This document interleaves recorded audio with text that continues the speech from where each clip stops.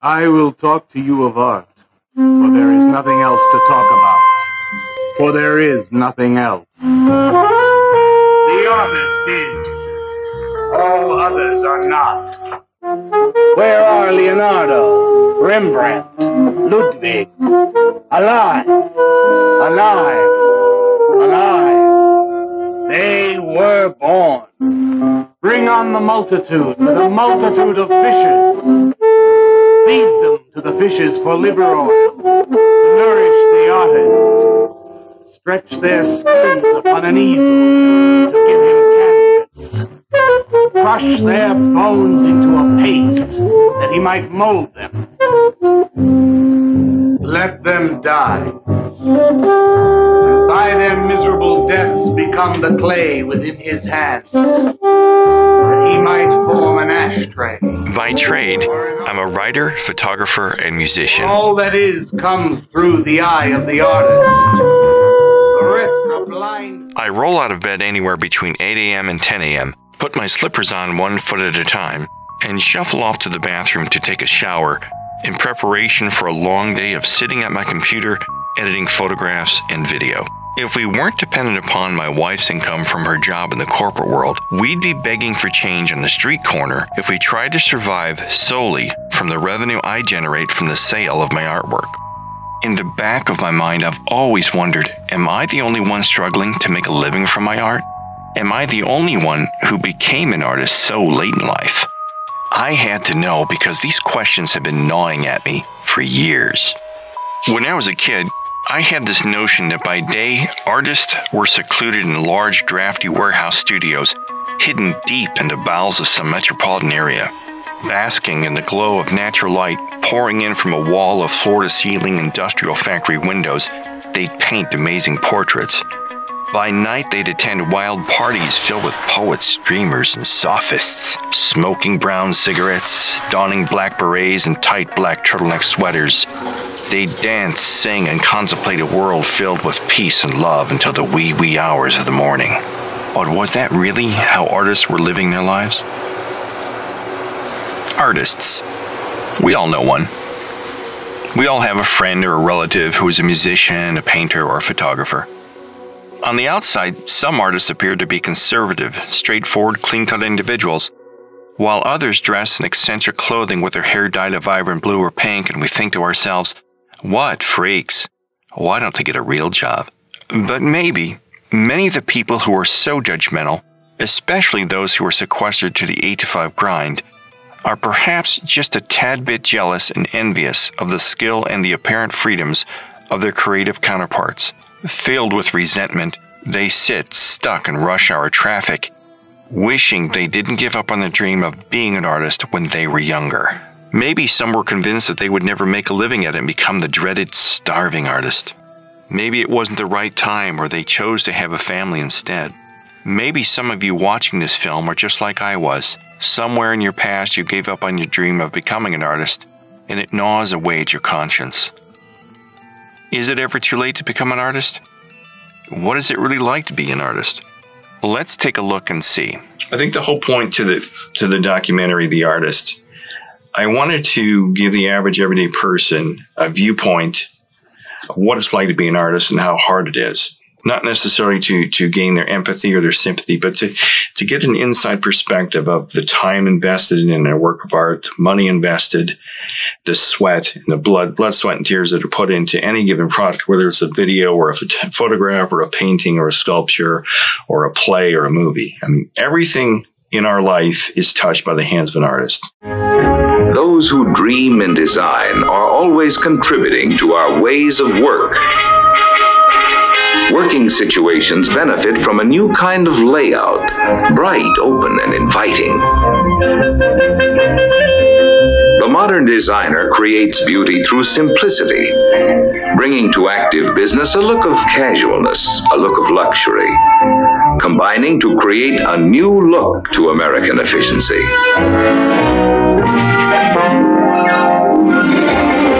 There's a fresh look to fun in America today. stylists have added new zest to recreation by bringing an exciting look to the large variety of things which make leisure hours more pleasurable. Designers design cars. They have an artistic flair for composition, architecture, arts put into food. The cover of our cereal boxes are designed by artists and graphic designers. Every single thing we see, hear, feel, and touch is graced by the hands of an artist. And our society seems to want to undermine that for some reason, make it seem as if it's not that important, that it's some type of flimsy type of career, that people should go out and get a real job. To get the ball rolling, I contacted illustrator and fine artist Logan Rogers of Tip City, Ohio, a small town near Dayton, to see if he'd be interested in appearing in my film. Logan and I have been friends since the mid-1980s when we studied graphic design together at Ohio University in Athens, Ohio. He has been an illustrator and fine artist for over 30 years. Logan thought my idea to make a documentary about artists was a great idea, and he jumped at the chance to participate. So during the summer of 2020, I jumped into my car and headed to Dayton. Logan introduced me to a variety of very talented artists in Tip City and within the Dayton arts community. When I started this documentary, I was on a quest to see if other artists were struggling to make ends meet like I was. People were buying my photography, books, and music, but I wasn't generating the kind of income that would allow my wife and I to survive if she were to lose her full-time job in the corporate world. But what I found to be really confusing was many of the artists I had met over the previous years claimed to be selling enough work to pay the rent and put food on the table. But were they just putting on a brave face? Rodney Veal was the first person on my list of artists to meet with. Rodney is the two-time Emmy Award-winning host of Think TV's The Art Show. My life trajectory, everything that I do, I am first and foremost, I started off as a dancer, choreographer, but I was always a visual artist. And even as a little child. And so I, like most people, when you go to college, not most people, some people go to college. I have a bachelor's degree in visual arts and political science, which is a whole crazy backstory on that. And then a master's degree in choreography. My kind of gig thing was that I thought I was just going to be a dancer, because it was just that took over my life. At a certain point, at the age of 25, I was in a ballet company and a second company, and then just from 25 until 40, that's all I did was I danced. I was learning, training, choreographing, trying to figure out this thing to be an artist. And so that's kind of in a nutshell, like my arts background is it's all these different genres, these different worlds, performance world, the visual arts world, and it all came through with education. And so that's me. So I was taking a look at your bio, and it said that for a short time after college, you worked at the Ohio Department of Transportation. Was this your plan B because you felt like you couldn't make it as an artist, and you're just kind of worried about that? I think, and I'm reading this really great book. I finished it. It's a very thin book. Jerry Saltz, S-A-L-T-Z. He's the art critic for the New York Magazine. He wrote a book on how to be an artist, and he basically said there is no plan B. Either you are or you aren't. The plan, what that means is, he says, that doesn't mean that you make you an artist and then you get evicted from your home, you lose your car, you have no food in your stomach, and you're starving to death. He says that is the stupidest idea ever. As an artist, it's not a plan B. So quit calling it a plan B. Just saying it's you. You know that if you like eating burgers, you better have some burger money. That being said, that doesn't mean that stops you from being an artist. So, if you work as a nurse and you work most nurses, it's not a full 6 to 5 day a week shift. It's like 3 days on, 2 days off. On your 2 days off, out comes the camera, out comes the paint, out comes the dance movement and videotaping and creating movement. Because the nursing paid for you to have the ability to make the art. Does that make the art less because you didn't do it 24/7? No. That means that you didn't buy into the myth of the fake myth, which is just so ridiculous, of the fucking starving artist. That's some bullshit.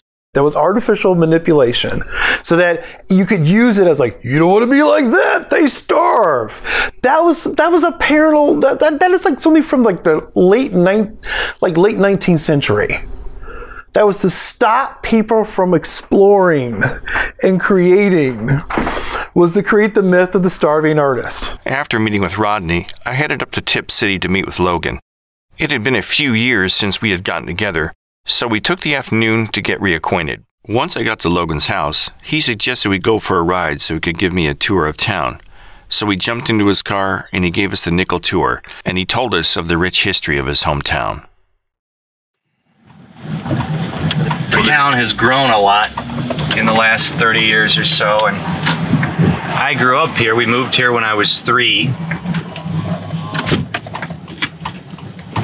And this is home. I've really only lived, the only other place I've lived was Athens for 4 years. Came back here after graduation and got married and stayed. Athens, Ohio, right? Yes, Athens, Ohio. Home of Ohio University. You can say their name. I can say Ohio University. You just can't show their logo. I can't do this. I can't wear this. I can't wear this. Yeah. Or OU's legal department is going to get all over me. Never know. Never know. God. Lived here for off and on for 50 years now. Last couple of years I've been on city council. I love the town. I've got deep roots. I wanted to get shots of this barn because I've done 3 paintings of it so far. Okay. It's there's another little town about 8 miles away called West Milton, Ohio. It has a kind of a charming little downtown like Tip City's. And I was painting their downtown. I did a Christmas card and a postcard that kind of sold okay down there. Oh. Yeah, so that's quite a bit of what I do. I paint a lot of local buildings and landscapes. And the water tower's right over here. Yeah, but halfway between the 2 towns is that old barn that's about half fallen down. And just, okay, yeah, just screams to be painted. How many years have you been employed as an artist, or how long? Well, 89 or 90? I graduated from OU in 1990, and I went to work.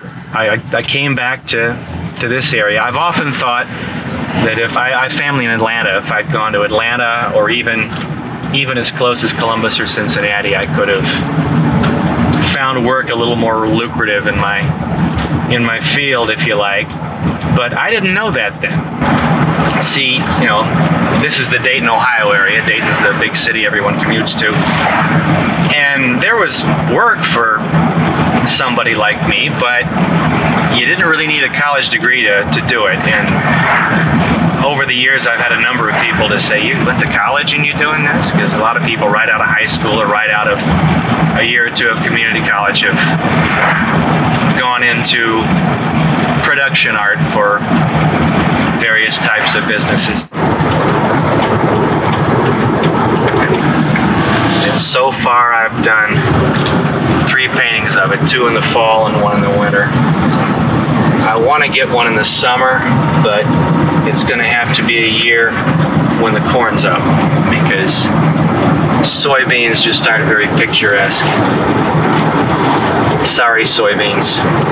When I got back to Logan's house, I got a chance to sit down with both Logan and his mom and discuss Logan and his artwork throughout the years, what he was like as a kid, when he started drawing, and the kind of things he drew. What a fascinating conversation with a warm, wonderful lady. I've lived with Mom the last few years since I've been divorced, and she's 92 now, and needs some help around the house, and needs to be driven to some doctor's appointments sometimes to keep her safe and healthy. And this is the house I grew up in. I'm kind of happy to be here. I'm glad to have him. It's not fun living all by yourself. Well, he just always drew, even when he was little. Oh, wow. What's your earliest memory of him drawing? We had a little table and chairs by the window in the dining room, and there was notebooks there, and he was always drawing in those. He drew even when he was little. What kind of pictures did he draw? Oh gosh, horses. And his dad showed him how to make it look like a horse was running because you couldn't get the legs right. Cowboys and Indians. Oh, yeah, wow. Stuff like that. What do you have any other, Mike or Terry, are they artists? I think Mike could have if He painted. He used to paint. He painted and he drew. Awesome. What was your reaction when Logan announced he was going to go to college to study art? Well, it was okay, except his dad sort of thought he ought to do journalism because we owned a bunch of newspapers. Okay. And we wanted him to do what he wanted to do, but his dad kind of looked in that direction, didn't he, for a little bit? But nobody in the family did that kind of work. He was probably thinking... Yeah, but that's what he wanted to do. We said, okay, do what you want to do. Did you ever secretly say, oh, I wish he'd get a real job? Or did you ever look at it like that, the two of you? No. Oh, not like that? No. And we always supported him. All our kids, whatever they wanted to do. We had 3 boys. What would you say is one of your most favorite pieces of artwork that he's done? And what about the pictures of Dad's ship I did at the Navy reunion? Oh, yeah, that's the one that's in the... Yeah, we took that with us. And I have a huge one in my bedroom. And that was all rolled up, and we took it with us and had it in the recreation room. And all the guys that was on his ship said, that's how it was. We kept looking at it and pointing out all the things and said, that's how it was. So his painting was that accurate? Yes. Oh, yes. wow. And a lot of them wanted copies, didn't they? Yeah. Wanted copies. That was a digital painting. It was like building a model. It was a lot of fun. Yeah. Oh, yeah. Yeah. What impresses you most about Logan's work? Well, we always thought he could... I mean, what he does now, even. It's always been part of his life. I mean, he's always painted and drawn, and I think Mike could have done some if he would have, but you did more than he did. And he's a big help around here for you? Oh, yeah. Oh, good. I don't know what to do without him. You don't wish you just get out of the house? No. And, well, that's nice. No. I'm glad he's here.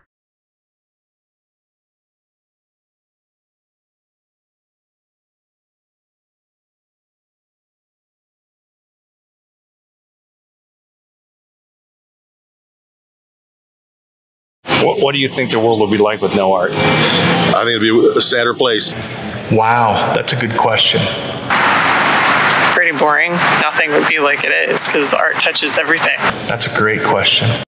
We headed into the basement where Logan keeps his studio to ask him a few questions about what it's like to be an artist. The artist, Logan Rogers interview, roll 1 alpha, take 1. Hi. Hi, I'm Logan Rogers. Hi. Would you like to buy a car? There are no mistakes, just happy accidents. Happy little trees, little clouds. That's if you could. What's his name? Bob Ross is that guy's name. He's kind of famous. This is my studio. This is where I try to spend several hours a day painting. Luckily, I have enough work right now to keep me busy.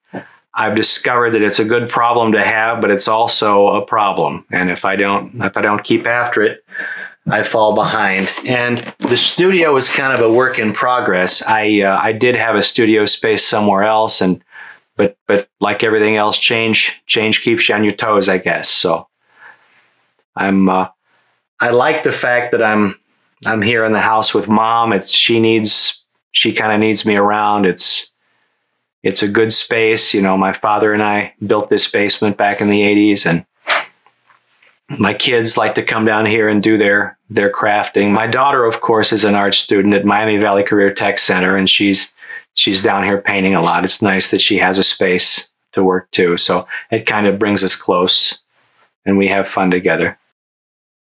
So you want to show us your painting? Oh, yeah. Is there a title to it or anything like that?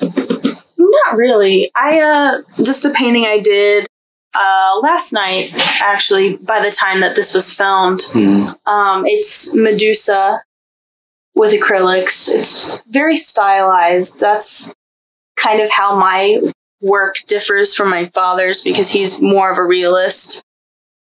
Like more realistic, and I usually paint or draw what comes out of my head. So you made that from your imagination? Yeah. Does it symbolize anything? No, I just think Medusa's pretty badass. I wanted to paint her. I really liked Greek and Norse mythology as a kid. Like I liked the Percy Jackson series, and I liked like Avengers, like with Thor and Loki and everything like that. I just thought the stories and mythology was really, really cool. So Medusa's always been kind of like a interesting character to me. She was the one that if she looked at you, you would turn to stone, right? Yeah. That's excellent. I like the colors in there. Thank you. Wait till you get in college. You'll be asked to explain the symbolism behind the colors, and you need to get good at making stuff up off the cuff. I'm just like, I just think snakes are cool. Yeah, snakes symbolize negative turmoil. Right. You'll wait if you ever go to OU or something like that. You'll hear all these crazy people talking about the darkness of their soul. Oh, my soul is so dark. I'm in Athens, Ohio, and I'm under 25. I have so much to be miserable about right now. How long have you been drawing? Oh, since about I could hold a crayon. So from a pretty young age. I kind of started getting more serious about it, though, when I was like 7 or 8. When my mom and dad divorced, and I came over here a lot, and there wasn't a lot to do. So I just started drawing. And so much of an influence was Logan on you? A fair amount. He wasn't like, but like, I remember being a kid and pestering him to draw me stuff, like, draw a dragon, draw like a horse. And he'd sit there and bust out like badass dragon and like in a cave with the smoke coming out of its nose. And I remember being like, damn, I want to do that. She and I have had this conversation a lot. She knows it's a difficult line of work, and I sure hope she gets more guidance than I got in her age, because at her age, when I was growing up, nobody else in the family had ever done this kind of work or really knew anyone who did. I just figured, if you're talented, it'll work out, but you got to work really hard. Sometimes when you get out of high school and, art is not your only outlet anymore, it becomes a little more like work. You're like, back when there was nothing else that I could do or enjoyed doing, I just love to do my art. Now it's like, wow, there's other stuff I can do. What do you hope to do? Or do you hope to be a graphic designer one day, or? That's a question. Being a senior in high school, I feel like the window to decide what kind of person I'm going to be is slowly getting smaller and smaller. So that it does a little that question has been kind of weighing on me a lot. And I've been thinking I want to do something art related. Like I've had a period of time where I want to do animation. I also have been really into like designing tattoo and doing tattoo.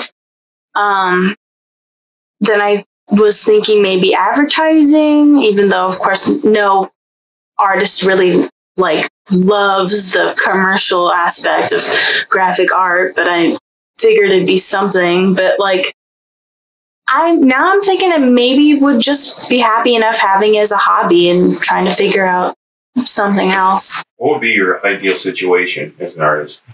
Like, would you rather have your separate studio, or are you happy where you're at now? It's probably important to be able to paint anywhere. It would be fun to have a real bright, airy studio with windows and maybe floor-to-ceiling glass, and and really, really slick lighting and a tabaret that slides around. It would be kind of fun, but you ought to be able to paint anywhere. You ought to be able to paint like plein air in a park with a board across your knees.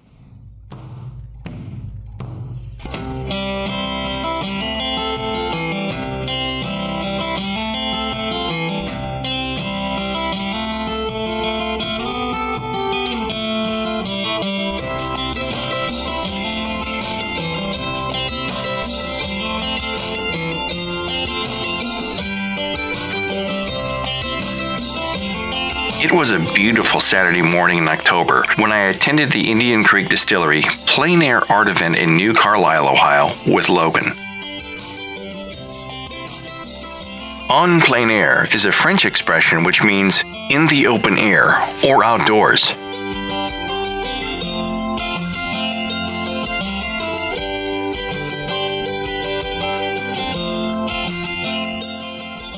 At Plein Air Art events, artists set up their easels in an outdoor setting and paint landscapes.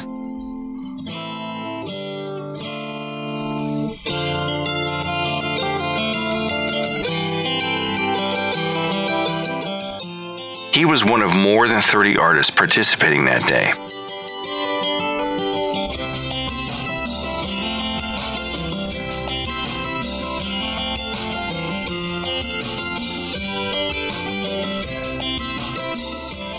During the morning and early afternoon, he painted a landscape of the Staley Farm sawmill located on the grounds of the Indian Creek Distillery.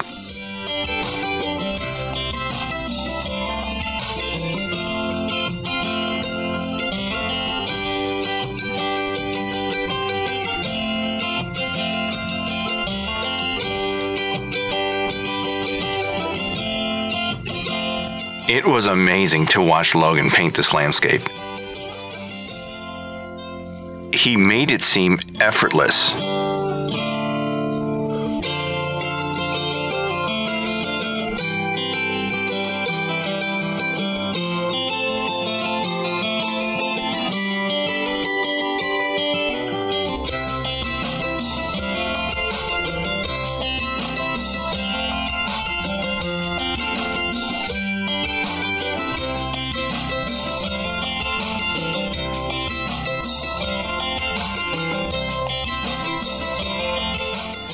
After several hours, his painting was complete.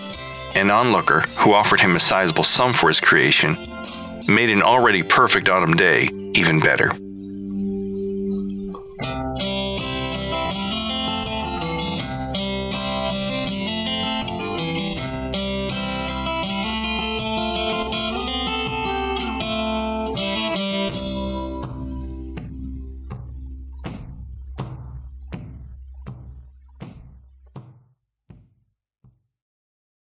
How do you feel about your situation where you are right now as an artist, your stage in this stage in your life?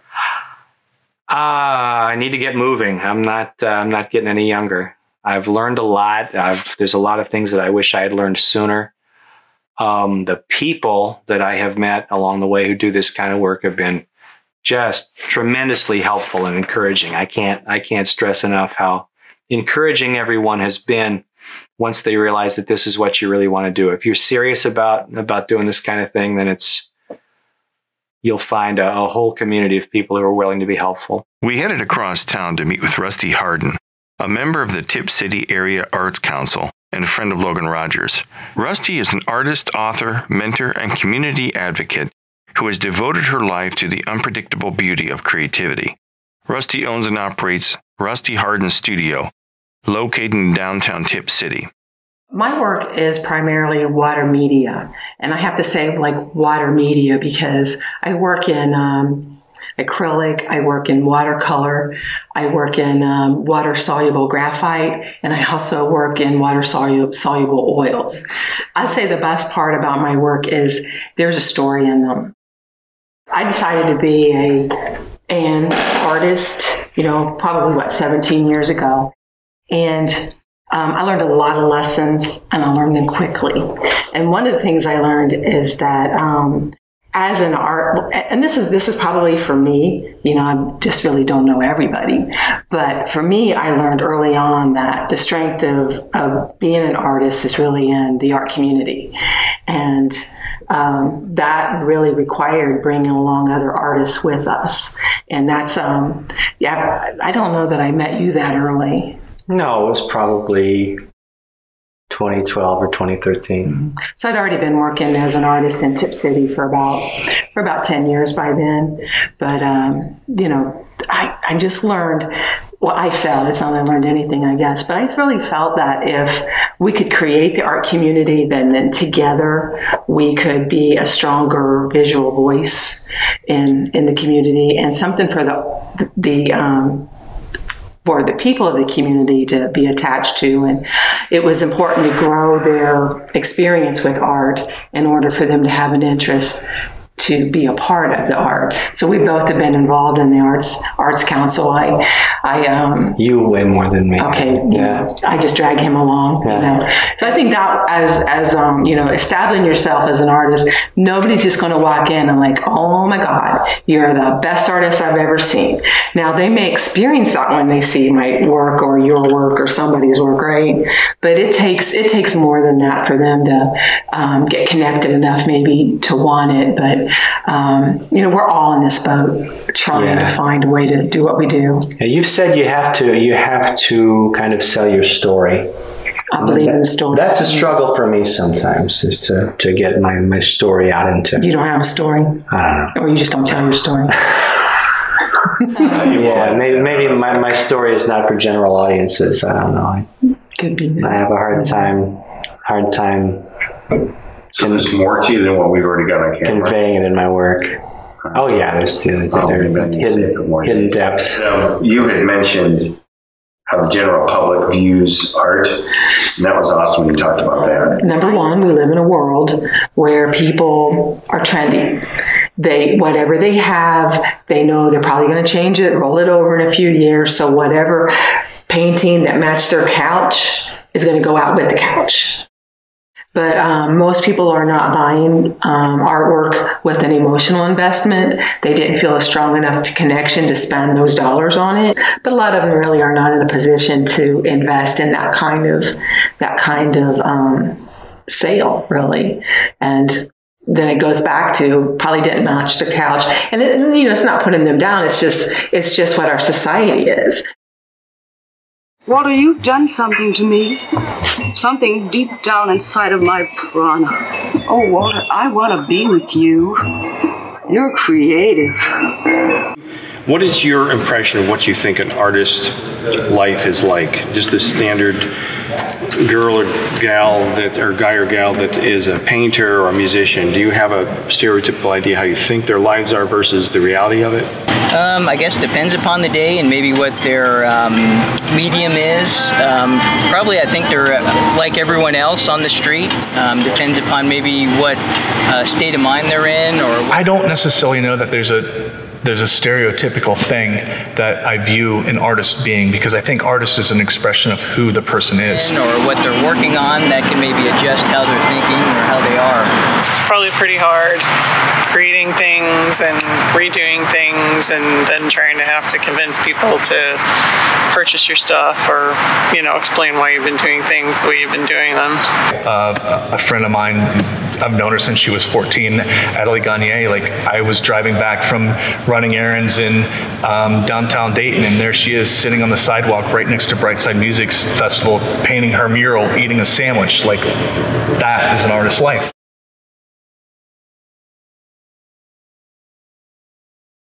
Also to recognize that they have never really sat down with artists to understand how artists make art. The general public, they say it, but even if their kids or their grandkids or someone they know in their family is an artist, they don't really have conversation with that person about art making to demystify it. We have to do. That's what we demystify that. So if someone knew that you know, you have to in order to get that great photograph, that's a composition. What goes in the composition, what the eye sees, and explaining it in layman terms. You just can't click a camera and then go, oh, let me go in that app, and then if I change the color and I do this, see, it's a masterpiece. No, that's a manipulation. Now, did you create and compose something with the intentionality? It's the intention. And I think that that's what we have to kind of work with the general public, is demystification of what we do. Like, that it is rigorous. It's just as rigorous as any other pursuit.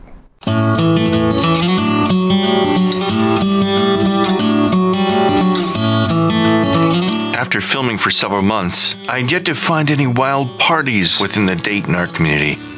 So I traveled to downtown Dayton to attend First Fridays at Front Street Art Galleries. There was bound to be a wild, exotic scene filled with hedonistic play and debauchery. First Friday events are held at art galleries across the country. The general public is invited inside to meet the artists, see their studios, and view their artwork. Front Street is the largest group of artists, artisans, and small business owners in Dayton. I was shocked upon arrival. None of the artists were wearing black berets and turtleneck sweaters while smoking brown cigarettes. Where were the dancing girls, I asked myself.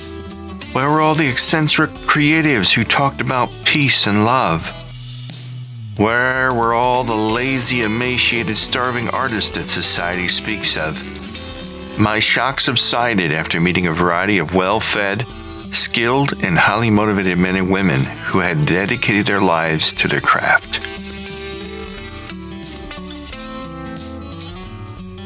We know the family who started Front Street originally back in '65. Known them for about 35 years now, actually plus.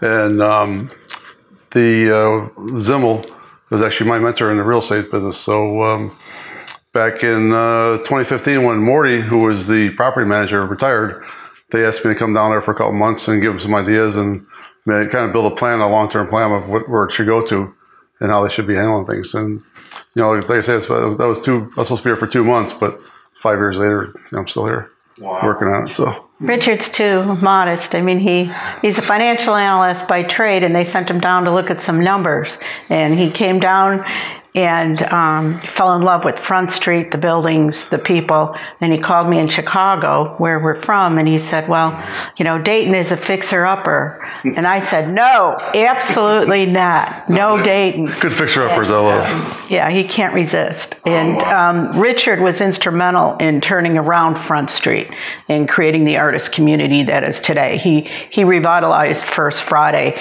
which spread through downtown Dayton. And he understands business issues very well, and he was able to create community. He brought people together. He introduced artists that were already here to each other and said, you've got common areas of interest that overlap, but he created the spirit of community that is Front Street and brings people here and artists here and helps artists create. How many artists do you have here now? We have over 60 artists here. We have 60 to 100 artists. If you look at like the Artery, where they have a group of artists in there showing their work, they have 18 artists just in that one space alone. If you look at it that way, we have over 100 artists that are involved with Front Street some way or another. Gallery has over 20. Yeah, Dutoya has a number of artists in there as well. Okay. And that's a group of actually professors like from UD, Sinclair, Central State, Wright State, that they all got together and started a gallery for themselves. And that's up on the 3rd floor here. We also have just started with it's a conglomerate of university called Gallery EDU, and that is collaborative education. It's together. Once we're past COVID, the students will come and create and learn together from various professors. And the impetus is Linda Karen, who's dean of the College of Liberal Arts at Wright State, and she brought in University of Dayton, Clark. I think Miami of Ohio. There are several universities that will be involved in a brand new collaborative effort to teach art across all disciplines.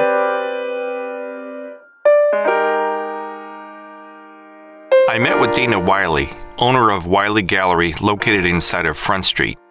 We discussed the human element of being an artist and what it's like to own a gallery in the digital age.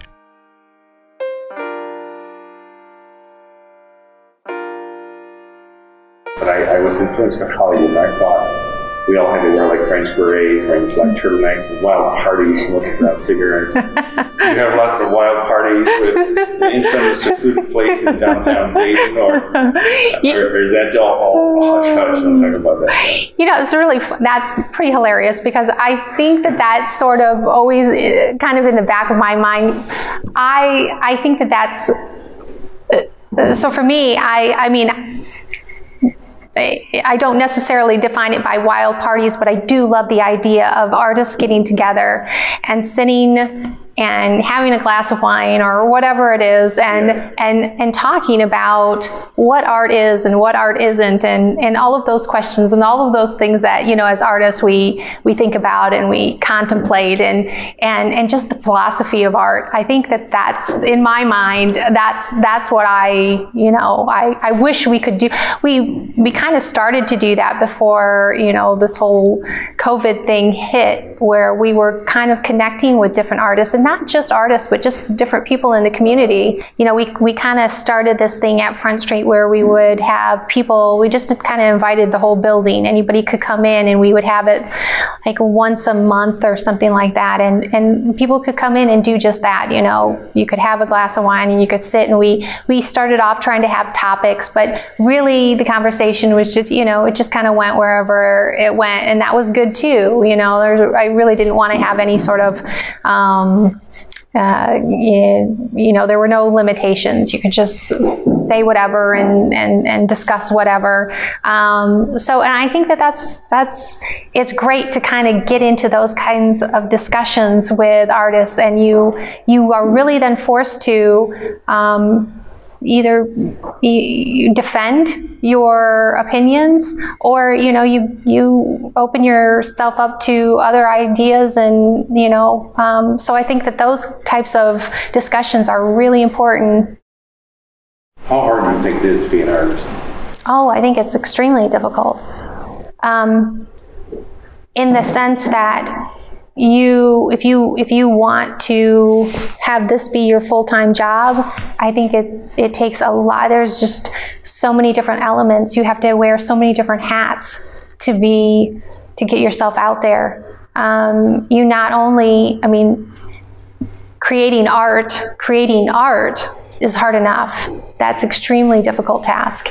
And then you have to be your own, you know, PR person, and, you know, you have to do your own marketing, and you have to be it's a business. It's all these different things that you have to try to be to advocate your art and get it out there. So I hear from different people. You know, when I told my family that I wanted to go to school for art, I think, you know, they were supportive, but at the same time, I knew that was, you know, why at my age, maybe that wasn't the smartest move. But I think that some people look at art and they think, oh, well, you know, anybody could be an artist. And, it's just simply not true, and I think that yeah. So I think it's incredibly difficult. My name's Gary Hinchy. I'm an artist here at Front Street in Dayton, Ohio. I'm a designer by education, and all of my work is really designed and completely figured out before it ever gets on a canvas. To some extent, actually painting it is anticlimactic. It's almost the end of the process, and it's really a matter of just producing what I've already defined in extreme detail. As you can see behind me, these are very, very tight. Again, trained as a designer, but I've painted all of my life. Very young, I had a mentor when I was 10 to 15, 16 years old, and I was really trained almost in a real classical sense. I had a long graphic design career. I had my own studio in Los Angeles for 25 years as a young man. my family encouraged me to not do the art, but to do something where you can make a living, I think was absolutely the wrong advice. Because I think if I had just concentrated on the art, I would have done perfectly well, perfectly fine along that path, and perhaps be much further along in my development than I am. Frankly, so my advice is to follow the passion, and if you're interested in, if a young person is interested in making a lot of money, this is probably not the field you want to go into. What would you say is the greatest obstacle you've had to overcome to become successful? I think the hardest thing for me has been how to market my own work. I'm not very good at it. I just can't do it for myself. Like I say, I'm from Chicago. We're a nice city and people are kind, but Dayton is welcoming and kind. Yeah. I made so many lifelong, wonderful, true friends, and just the ability for people to support each other the way they do. That's the one thing we notice here at Front Street, because we not only have artists, we have startup incubator businesses, we have inventors. That's really kind of one of the things that drew me when I first came down here about Front Street, is that we have like the woodworkers, we have a guy who rebuilds hydraulic cylinders, we have co-hoist that builds the boatless. And all those people are at the top of their games. And we don't really have a lot of people who are just kind of just squeaking by, just kind of doing okay. They all want to be the best and all trying to be the best.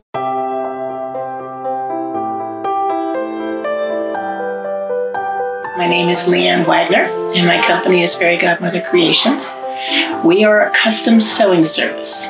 And what we do is we specialize in taking people's heirloom garments and retasking them for the next generation. A lot of families have a garment that reminds them of a loved one, or a garment that is part of a special time in their family history, a wedding dress, a special fur coat. And those things sometimes aren't usable by the next generation. And so what I do is I turn them into something that the next generation can use. I'll take the fur coat and I'll turn it into teddy bears for the kids or the grandkids. I'll take the wedding dress, I'll turn it into christening outfits for the grandkids, or I'll turn it into a quilt. So that's what we do. I make things for people out of their materials and I send them back to them. How long does it take you to make just one teddy bear? Well, a bear like this, a fur bear, by the time we've deconstructed the coat, we've got about 5 hours in it. How much money does it take, or what's your investment? What's the cost? The investment is primarily labor. You know, the customers provide almost all the materials. I provide the stuffing, the eyes and nose, the joints. So altogether, around $5 to $8, depending on the size of the bear, in materials. Everything else is labor. And it's time intensive. And if when you're in business as opposed to hobby, there are all kinds of expenses that accumulate. I have a payroll, I have employees, I have payroll taxes, I have insurance, I have internet and phone that are separate from personal. I have utilities. So for me, I have to have about $7,000 a month come in this door in order to just pay my overhead bills and my employees, and a little bit for me. This is a business that deals with life and death, with celebration and grief. And in a lot of ways, I get to experience those emotions with many of my customers. I've had customers send in their wedding dress because they were terminally ill and they knew that they were at the end of their life and they wanted to give something to family members before they went. And in one case, the woman that I made the things for passed away 3 days after she received the items I made. I have had garments come from people who died in 9/11, that I made things for their grandchildren who never got to meet them. So we do a lot of, we interact with families at a time that has meaning in their lives. That's kind of what I get out of this. It certainly isn't a really good income. Well, like I said, it gives me a chance to kind of be a little bit a part of everybody's family. Oh, yeah. Yeah.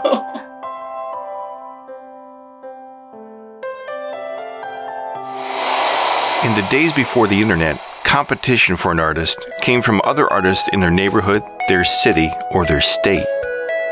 Artists in the digital age are now competing with millions of other artists from across their country and around the globe.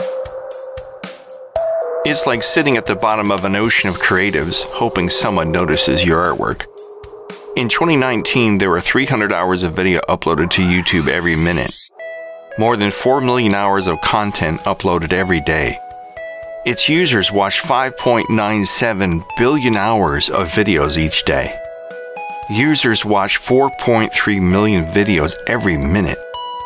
1.2 million new data-producing social media users were created each day. 682 million tweets per day. 67 million Instagram posts uploaded. There were over 2 billion monthly active Facebook users. 4.3 billion Facebook messages posted daily. And 5.7 billion Facebook likes every day. The optimist would say, wow, with a huge audience like that, I'm bound to sell a ton of work. But it takes a savvy marketing and advertising mind to get the attention of a shopper on the internet today. Microsoft did a study and discovered that the attention span of the average human is no more than 8 seconds. I saw a post yesterday that said, in like 15 minutes, 80 years of video are uploaded to YouTube. Like a gargantuan amount. How do you think the digital age has changed art and artistry? I think that really, like you say, a lot of information gets out there, but it's hard to digest it all. So I think you have to be really diligent about what you put out there and what's going to strike somebody's chord, because you only got a split second to get their attention. Yeah. So that's where really being sharp on the business end of things really is important.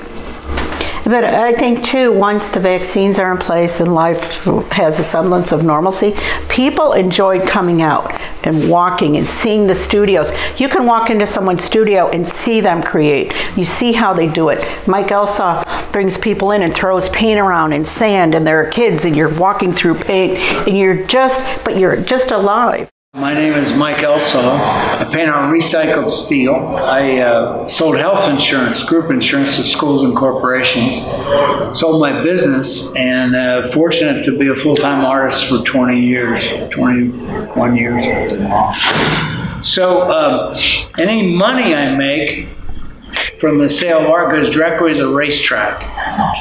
So you got Thistledown up there, and Keeneland and Belmont, and so it just goes directly to the racetrack. It's acrylic water-based paint. I don't have any rules. I paint brush before the brain, and I think about it later. There's no mistakes.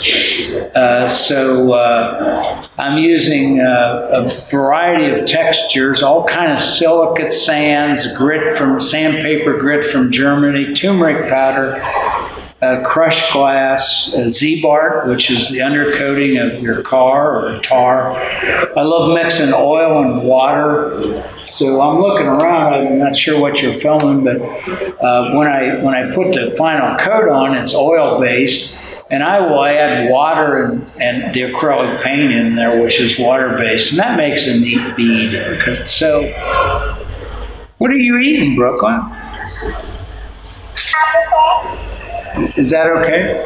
That's fine. It's okay with them. So, now, will she be able to see this someday?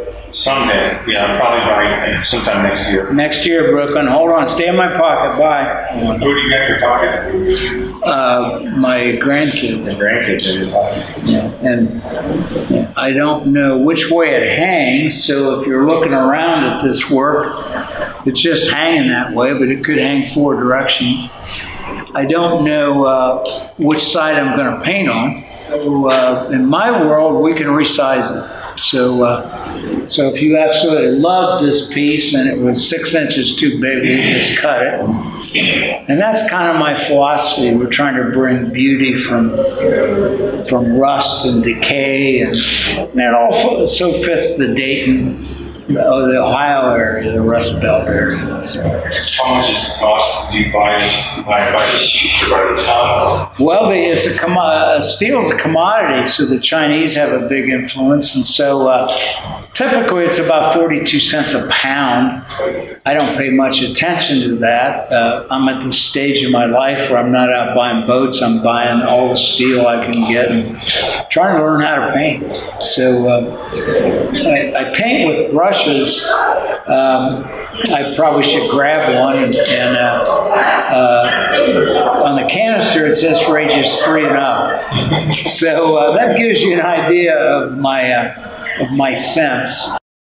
What do you think it's like to live the life of an artist? There again, it kind of runs the gamut from straight-laced to the ones who are, out there willing to try anything. As far as artwork goes, they're all very, very creative.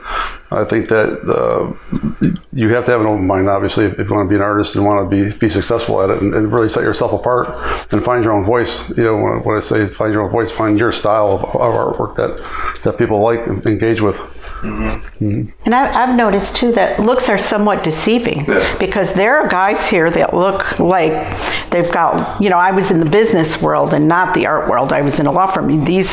Some of these guys, they've got long hair and crazy clothes, and I would look at them as, whoa, what are they doing? And they're out there and they're very serious about their craft. They're extremely talented and they're focused. I've done various things. I tend to bob and weave a lot, but I kind of come back to some of my core focuses, I guess I would say. Mostly spending a lot of time in Dayton, Ohio. You grow up in the Rust Belt. And always been drawn to, I've lived in a lot of places in Dayton, suburbs, but as an adult now I'm downtown. But before that, during and after college, going around to actually Front Street warehouses and then the train tracks behind and the dumpsters, looking for sculptural found object material to do art with. We were very drawn to, I think of me as kind of growing up with seeing all the rust and mechanical bits. And so I like repurposing things. So I've come back to that after about 20 years. Moving back just 3 years ago, I've kind of found my love of rust again. I could do these things on cowhides. I know it sounds a little creepy, but I like to repurpose materials. Like I was talking about rusty stuff. These are from Wendy's husband place of work. He makes firefighter protective wear, and remarkably they still make firefighter helmets out of the core based on these hides. I think they probably form them and maybe cover them in Kevlar and other fireproof things, but they're pretty much like white canvases. And he was asked to throw them all away when they moved offices, and he kept them because he just knew somebody was going to be able to use them. And I moved back to town. He's like, Rachel, what do you think? So they've been awesome. So then when I got a hold of these, I was finally able to bust loose. So these kind of pieces are a whole new for me, using things I've never used before, like oil pastel.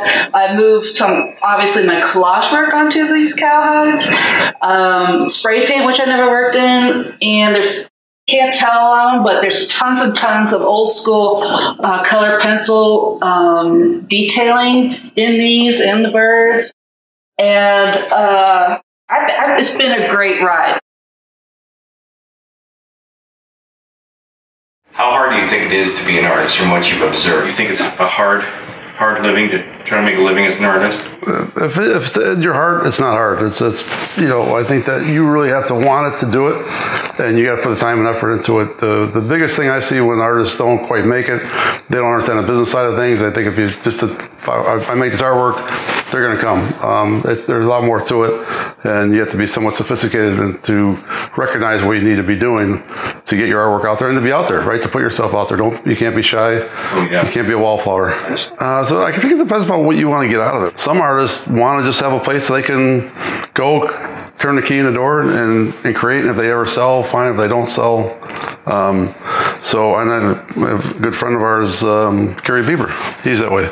He does great work, and he shows all around the world, and he's not necessarily worried about selling because he doesn't have to sell. I'm Sandra Picciano Brand, and our business is called Mythic Silver. And I'm David Brand, also Mythic Silver. And we're metalsmiths, jewelers, and sculptors as well. So how did you guys get started? What inspired this business? Well, we each had our own path to jewelry, I think. She was probably earlier than I was, but I worked as an engineer for some 35 years. And towards the end, I took a class at Riverbend Art Center in what I thought was making large sculptures, but it turned out to be what they called metal fabrication was jewelry making. And so I've kind of liked it, and so I took a couple classes in jewelry making where you saw out things and solder things together, and then I took a class in casting, and I guess I really turned on to that, lost wax casting, and I took that for a little bit. And the guy that was teaching it says, "Gosh, you're ready. Why don't you teach the class?" And so I taught at Riverbend for some time, and then my work was good enough that I entered art shows and was successful in that regard. And so we've just been carrying on from there. I have other interests and hobbies. Well, first of all, I'm a gardener, so gardening inspires my work. And so basically I just make jewelry, and there's so many different techniques to learn and to be, to get skilled at, that it takes a lifetime to learn maybe, I don't know, a tenth of the techniques. So I liked it going into it as an art form because there was so much challenge and opportunity to have lifelong learning. So everything we see, or most of what we see, is built basically from scratch. You're not just going to a metal shop and buying a bunch of metal and bending it and putting it on a chain. You're actually building this from scratch. It's all an original vision. Yeah. And I think you asked about success. I think that's part of the idea that we're both creative thinkers and designers, and so we have unique designs. We spend time going out to gem and mineral shows, finding special stones to go with our pieces that are unique, and so that's part of the way you get success is look at what is available in the world that you can bend to your needs. So there's a little piece of you in everything you make. Everything we do is handmade. It's our original vision. So this dimensional shape here is created with the hydraulic press. I'll use this one right here, and I've got the metal all set up here, and I have to lay it on a steel plate.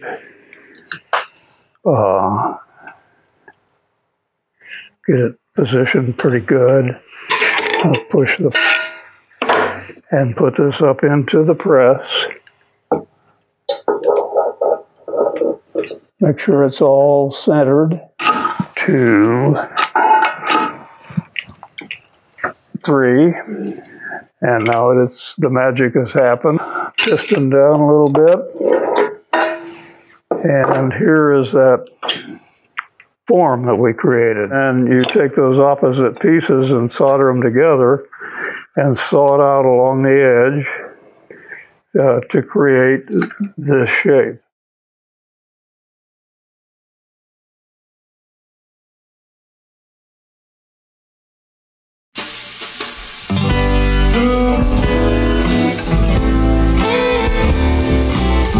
Whatever happened to our song? We heard it radio each and every night. We made love listening to that tune.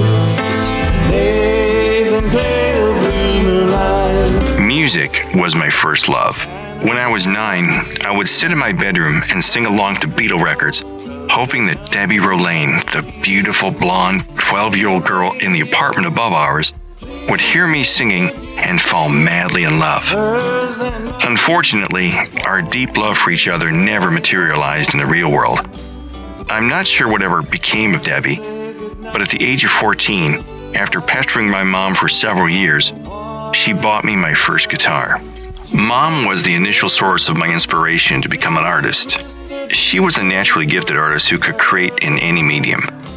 She walked away from her dream to become an artist when she married my father in 1949. Near the end of her life, I asked her why she never pursued her dream of becoming an artist, and she replied, referring to my father, of course, she was a sucker for the strong, silent type.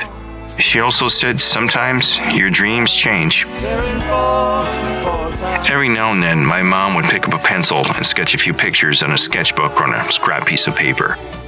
I remember once when I was 7 and homesick with the flu, she did a quick sketch of me laying on the couch, commenting how she could always tell how sick I was by the sad look I'd get in my beautiful green eyes. Anytime Mom drew anything, I would just sit in awe as the sketch came to life on the paper. It was because of my mom that I dreamed of becoming an artist. So, in the fall of 1984, I attended Ohio University to study graphic design. At the end of my sophomore year, my academic advisor explained that I had 2 career options with my degree choice: work as an art teacher or work at Kinko's. Not thrilled with either choice, I decided to change my degree to communications and public speaking. I was convinced that this choice would help me secure a lucrative career in the corporate world. In 1988, I graduated with a degree in communications. After college, I embarked on a career in the corporate world. But for me, sitting in a cubicle was a long, slow, torturous death. I'd sit at my desk regretting the day I changed my major and stare out the window dreaming of going back to school to complete my fine arts degree. Then in 2006, I did the unthinkable. One more time. At the age of 41, after lengthy discussions with my wife, I quit my day job and went back to school to study web design and become the artist I had always dreamed of becoming. I recorded my first CD in 1998-1999 of 12 original songs. The CD's called Child's Play. I've never become famous. I've never become wealthy from it, but I do in the summer times. Prior to COVID-19, I was playing out every week. I had private gigs at private residences, at golf courses, coffee houses, restaurants. I played out all the time. This summer, it's been completely dead. This summer, I've gotten absolutely nothing because of the COVID-19. So, but I've written and recorded about 150 songs. I've written about 150 songs, recorded probably about 60 of them over the years. I didn't really get a job in the arts until I started playing guitar again in my early or late to mid 20s after my mother passed away. In 1992, I started playing guitar again. I started writing songs, and people started hiring me to play in coffee shops and small parties and bars. So that was my first real artistic gig, was in my mid 20s. But other than that, everything I did prior to that was in the corporate world. How much time do you think you spend working on your music and your photography and your art endeavors? Well, I spend hours and hours on my projects. It just depends. It depends if it's a location shoot where I have to go and take equipment with me, or if it's a music gig. But I can spend as much as 40 to 50 hours a week, just like somebody working in a cubicle would spend. Working on editing, taking pictures, buying equipment, researching software, researching clients, doing location researches. Not location, what's it called? What do you call it, Eric? Location scout. That's it, location scouting. There's a lot of drive time, and so I'll spend sometimes anywhere from 40 to 50 hours a week or more, depending on the project and the scope of the project. We've talked about like the time that it costs you. How much money do you think it costs? That varies. I mean, just this week, I spent probably a couple $1,000s on camera equipment and lenses and lights and attorney's fees too. And then the 1 year I spent probably $10,000 in marketing and advertising just to get my name out there. I mean, I can't even begin to talk about the money I've dumped into business cards that are useless. I mean, I've given out thousands and thousands of business cards in multiple states, and it's had little or no response from the business cards. I've stopped printing business cards altogether. I find everybody finds you on the internet now. So it can vary. It just depends on the year and budgeting and things like that, but it gets really expensive. It's very expensive. You sound like you have a pretty good handle on how hard it is, but Logan, let's hypothetically, if your mom kicked you out the door right now and said, this is the road, could you live off of what you make doing what you do here, like pay all the bills? And not at this stage, no. I would have to get a full-time job in the economy of some sort. I'm really hoping to get this to a point where it pays its way, and there are people who do it, and I'm doing my homework as far as marketing goes. And then the gigs are coming in. If I could get some of the work I get, if I could get it steadily, I could live. I could be okay. But it's just hard. It is hard. And what do you do between gigs, and what do you do for cash flow? Yeah. When they don't come in? Yeah. If all year could be like the last quarter of 2019, I'd be fine. I'm going to make the most wonderful, wildest, wickedest things you've ever seen. I'm going to make big statues and little statues, tall statues and short statues. I'm going to make statues of nobodies and statues of famous people, statues of actors and poets and people who sell things on television, and a statue of the mayor and some opera singers and their intimate friends. And everybody will say, Walter, let me shake your hand. It's been a real pleasure to have known you. You can't go into the arts with the expectation that you're going to be a star. That's something else. And I say it to dancers, I say to even visual artists, I say to any artist. If you're in it for that reason, to get love and attention, you need to get a really good therapist and work all that shit out. Because that is... Yeah. That makes you vulnerable. Yeah. To being used. Oh, yeah. Because you're seeking validation. I'm like, what? Just do it. I'm like, casting couch. Well, yeah. We joke. You end up at a casting couch. Yeah. You end up as a visual artist you're willing to take any deal that a gallery owner gives you, and signing on a dotted line and not knowing, like, you've just signed away the rights to all your work, and you getting pence on a dollar. All these things that you have to take into because of your desperation for it is a recording contract. It's like a recording contract where they own the masters and you don't own the masters of the music.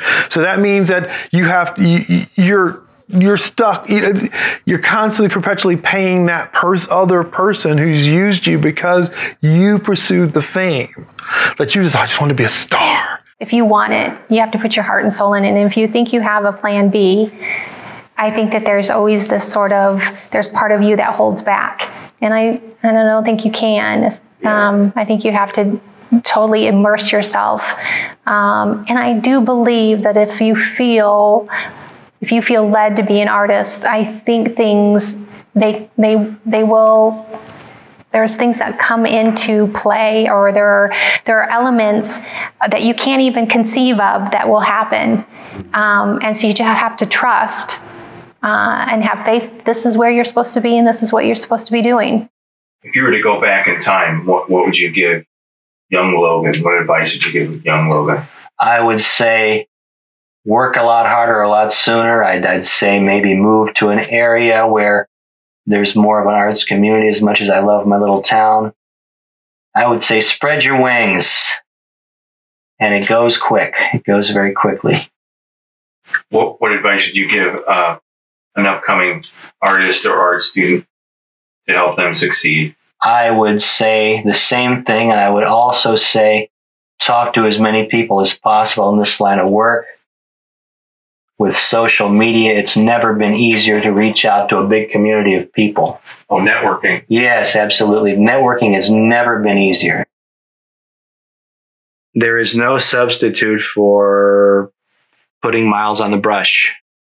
I belong to the Society of Children's Book Writers and Illustrators, and they have a favorite saying, is BIC, which is butt in chair.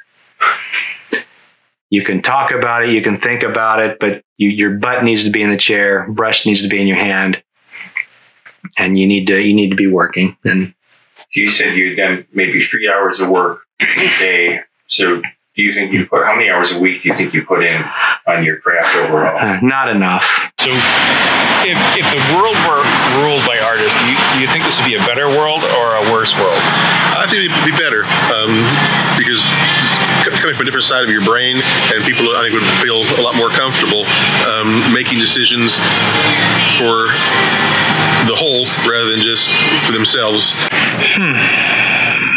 I think there would be a better understanding of how things work and a better appreciation of who people are. I think it would certainly be more creative. I think maybe we'd have different perspectives on maybe how we look at different things.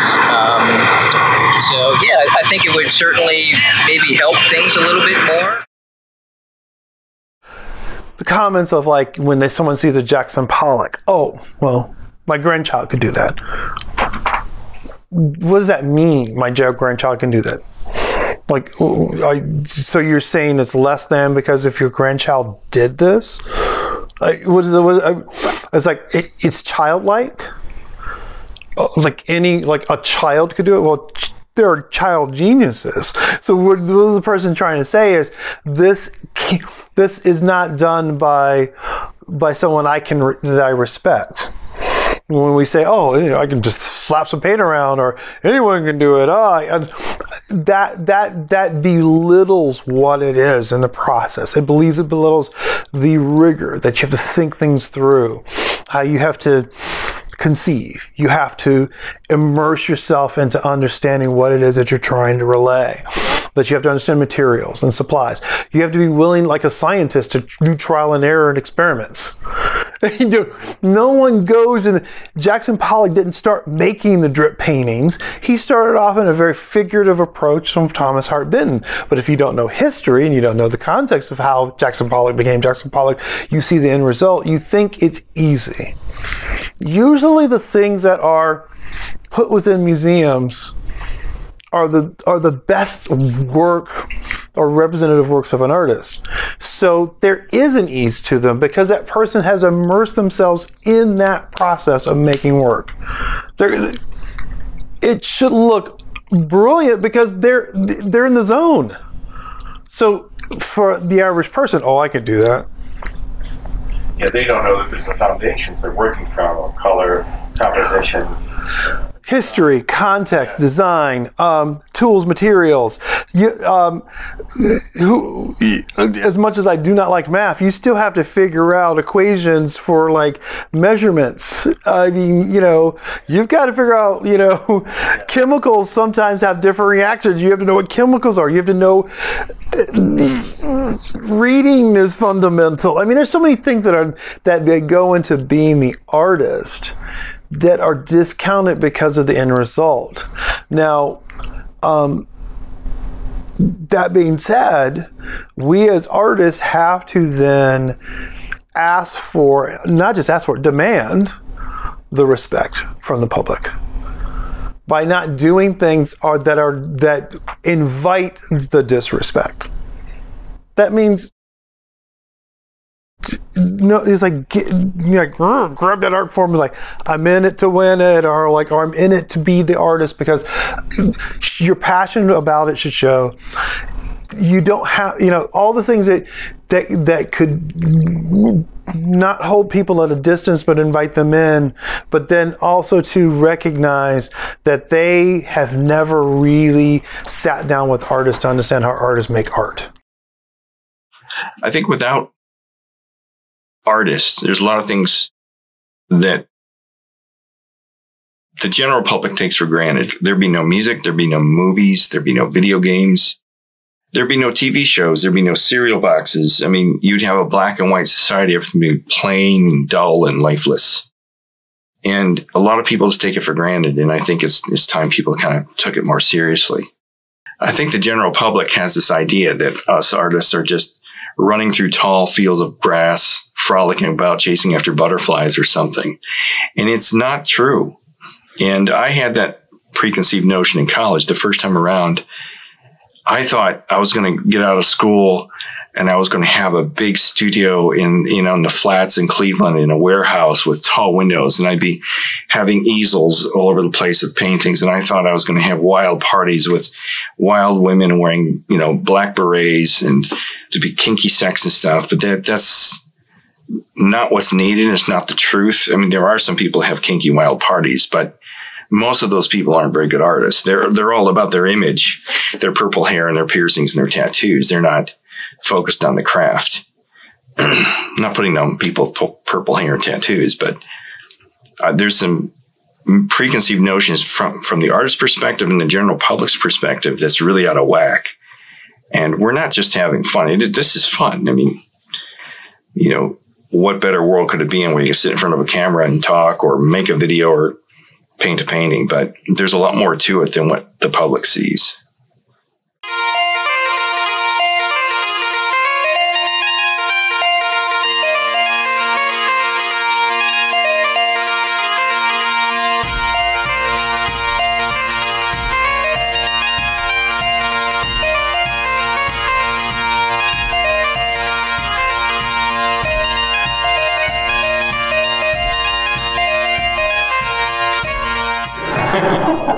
Do that again with the eyebrows. That was funny. Yes, yeah. I like that. I am Groucho Marx impression.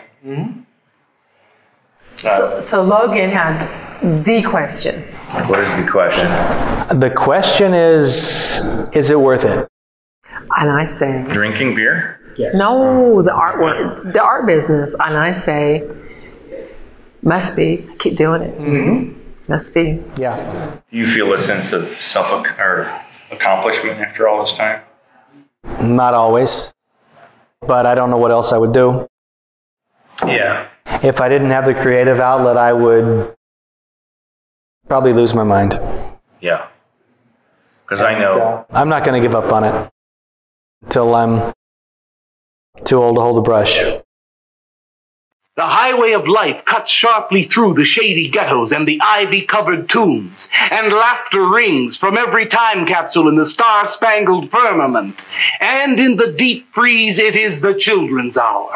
Alley cats and garbage cans and steaming pavements and you and I and the nude descending the staircase and all such things with souls we know that Walter Paisley is born. Ring rubber bells, beat cotton gongs, strike silken cymbals, play leathern flutes, the cats and cans and you and I and all such things with souls we shall hear. Walter Paisley is born, and the souls become flesh. Walter Paisley is born.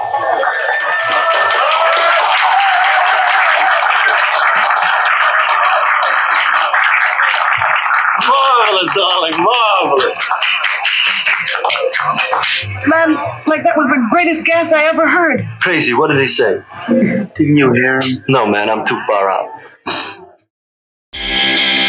During the filming of this movie, I never discovered artists having wild parties while wearing black berets and smoking brown cigarettes.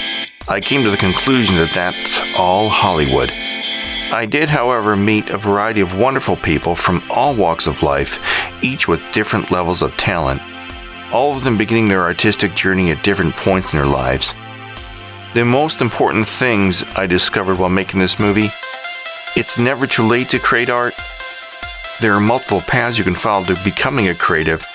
Success doesn't mean fame and fortune.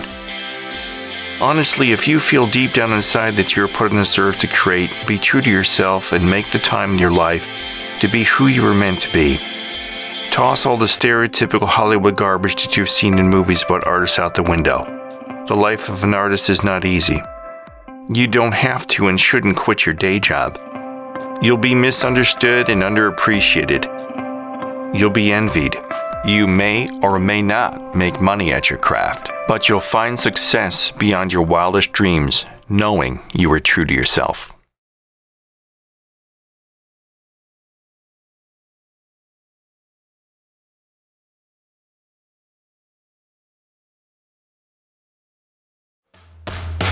Lost all my money, blue skies turned gray, oh so gray, nothing sunny, and my heart was filled with rain. In the pouring rain, I was headed nowhere at all till your love broke my fall.